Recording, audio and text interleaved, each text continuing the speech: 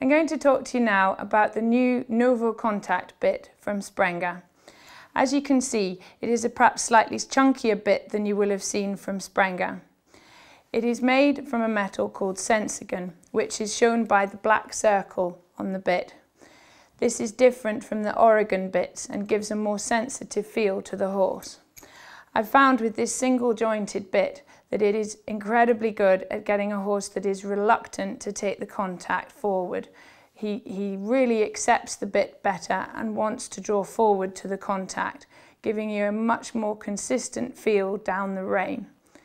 The bit I've used on not only my young horses but my top horses, dressage and vent horses alike, and it really does help to promote the fact that you can get that feel that the horse is down the end of the rein, accepting the contact and very still and even in his mouth.